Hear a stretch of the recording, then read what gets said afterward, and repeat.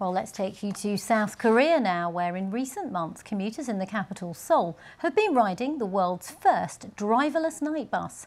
Now, while self-driving taxis are slowly becoming more common in certain parts of the world, autonomous public transport in city centres is virtually unheard of. But is it all cracked up? Well, Nick Marsh took a late-night ride on the streets of Seoul. Midnight in Seoul, and there's $1 million worth of technology cruising the streets. Welcome aboard the Seoul Late Night Autonomous Bus. This is one of the world's first driverless buses to get a public route through a major city. Autonomous one. Have we started? How you feel? Yeah, it's exactly the same. It's like a normal bus Driver ride. is not driving. The driver's not touching the steering wheel. No, not at all. There are some caveats.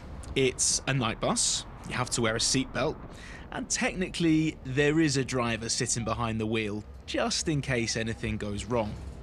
The funny thing is, I thought that seeing that would panic me, but it doesn't. There's been a couple of moments when he's had to take control of the wheel, but by and large, this is as smooth as any regular bus that you'll take. It's only a start, but the bus's creators say that it's the perfect solution to Seoul's transport issues.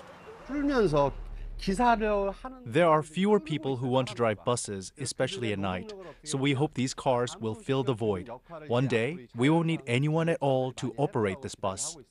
Do you see one day every bus being autonomous like this? Of course, it will change, and it has to change. These late-night travellers seem to enjoy themselves. Since there's also a bus driver sitting at the front, I feel a little bit more safe.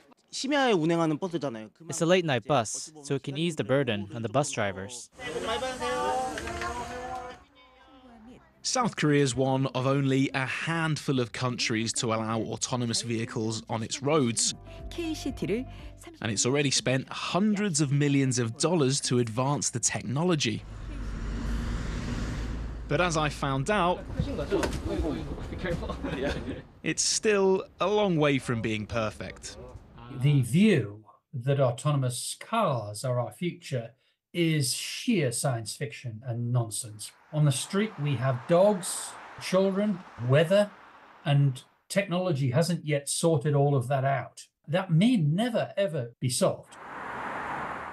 South Korea is showing that driverless public transport does work, but only in limited circumstances and at considerable cost.